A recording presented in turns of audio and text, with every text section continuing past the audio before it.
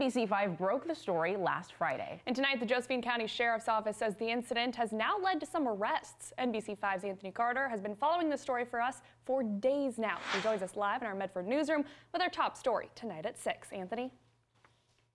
Anna Shelley, the Josephine County Sheriff's Office said that it made 2 arrests in connection with that incident.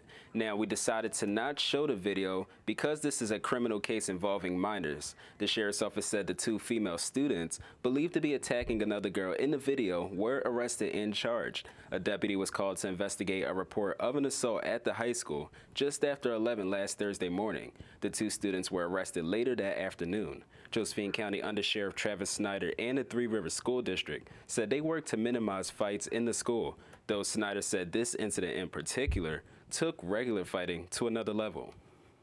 If we get information that there's potential problems between students, we work with the school to intervene, but this one in particular is pretty extreme.